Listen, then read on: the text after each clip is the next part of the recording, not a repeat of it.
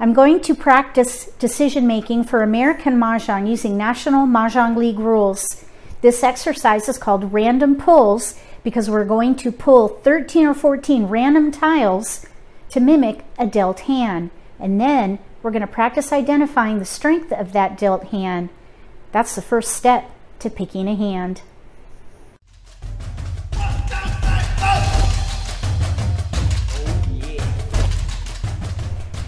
If you're new to Mah Jongg, or if you already know how to play and just want to build your skills, consider subscribing to my channel. That way you won't miss anything. Don't look at the comments below until after the video. Pause after each random pull and then note what you would play and what you would discard. Then put your choices in the comments below and we'll look at the consensus.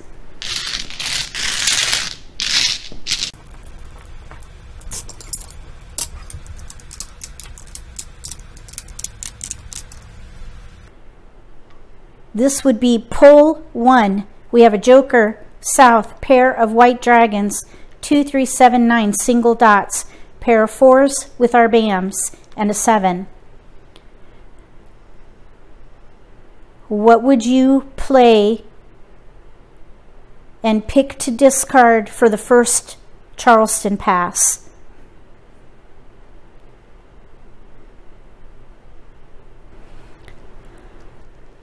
We do have potential for a year hand here, news with the year, but there's also 2, 3, 4, 5, 5 tiles, 5 tiles. That leaves us with these discards, including like numbers. I would pick a hand and whittle this down. There is a 5, 7, 9 hand that uses a dragon, but it's the opposite dragon. So I don't think I would play odds. There's a consecutive run hand that uses a dragon, but it's corresponding. So in order to leverage the multiple here, I would play a year hand. Or we could play 2, 3, 4, 5 and give up those and use this as joker bait. There are no gaps here. 2, 3, 4, 5, second hand down. Use this as joker bait, pass these. I think that's what I would do. Because we only have 1 wind, 1 9, we have no ones. And we could use this multiple, use that as joker bait. We could always switch back to a year hand if it comes back during the Charleston, but I think I would focus on consecutive run. 2, 3, 4, 5 and use that as joker bait. If we get 4s, we could always play like numbers with 4s and use both. Or maybe even a quint if we get big multiples, pungs, and another 4, of course. We would need the 4 crack for that quint with the dragon. But I'd say that would be a long shot. It would be a way to use both multiples though. So 2, 3, 4, 5 consecutive run, like numbers or the quint. And then maybe use that as joker bait if we don't do a quint. Get rid of these. I think that's how I would play this.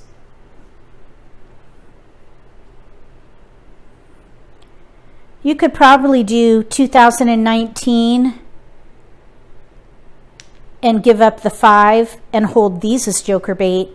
I think there's equal potential, but the reason I like the consecutive run here is there are no gaps. For the year, we have single news and ones that we would need to get. I think either one would be viable, actually. I think I like this one better, though, because we can fall back to like numbers or even a quint. For the year, you would only be focused on the year. Here, we're focused on consecutive run with an option for like numbers or the quint. This was a good one. Lots to consider on this one.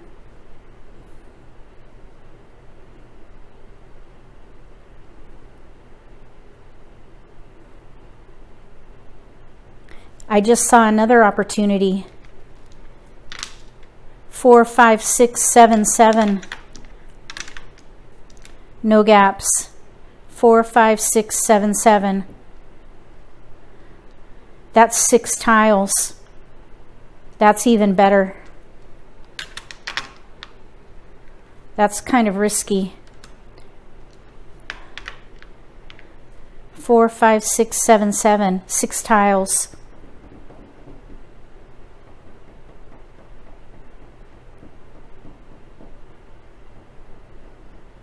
No gaps. And it's a 30-point hand. I think that I would be hesitant to do this one because eventually we're going to have to pass a white dragon, and I don't like doing that. I think I would rather go with the original plan. 2, 3, 4, 5, or like numbers with 4s, or the quint.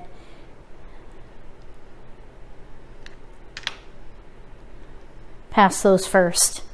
That way we have tiles for the Charleston, and we won't have to pass the white dragons, more likely than not. And we have options. I think this is the way I would go.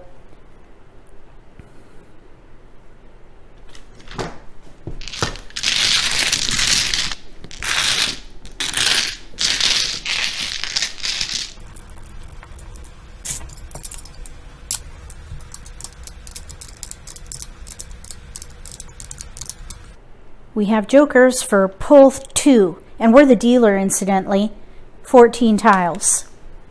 So we have jokers a west, pair ones, 5, 1, 2, 3, 5, 7, 4, 6, 9. There's a multiple. So what would you play for pull 2? I would say this is the strength. I would definitely give up the west. 1, 1, 2, 3, 5. I think there's 1, 3, 5 potential. 1, 3, 5. I would not pick a hand here. We have some consecutive run potential. We even have year potential. Maybe keep the 9 and pass those 3. So we have little odds, consecutive run, or a year hand with multiples in mixed suits. So I would not pick a hand here. We're between categories: consecutive run, little odds, and a year. That would all be building around this 1. And that would be a really good pass right there. And then we would just whittle down during the Charleston, building around the 1.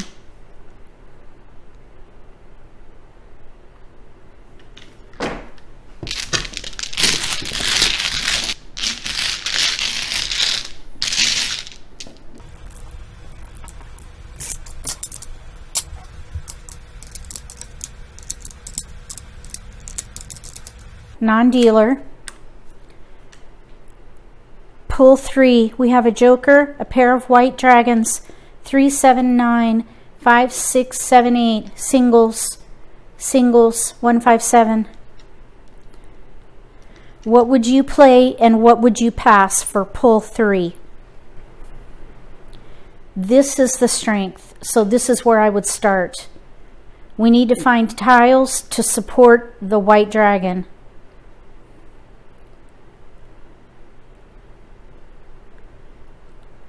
We could do big odds. 5, 7, 7, 9, dragon. That would be the 4th hand down, but I wouldn't pick a hand right away. I think I would hold the 9 and the 1 for a potential year hand. So here we have 1, 5, 7. I would hold the 5, 5, 7, 7, 9. By process of elimination, I would pass those three. I'd focus on big odds or a year hand.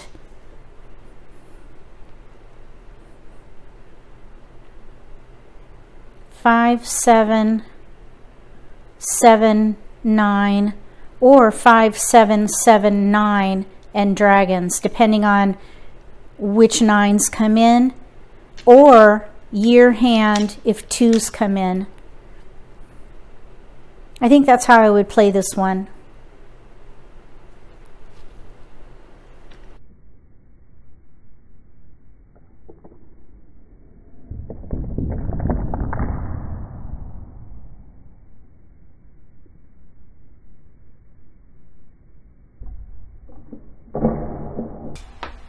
Mahjong is a complicated game. The more you play, the better you get. The more you practice, the more confidence you gain.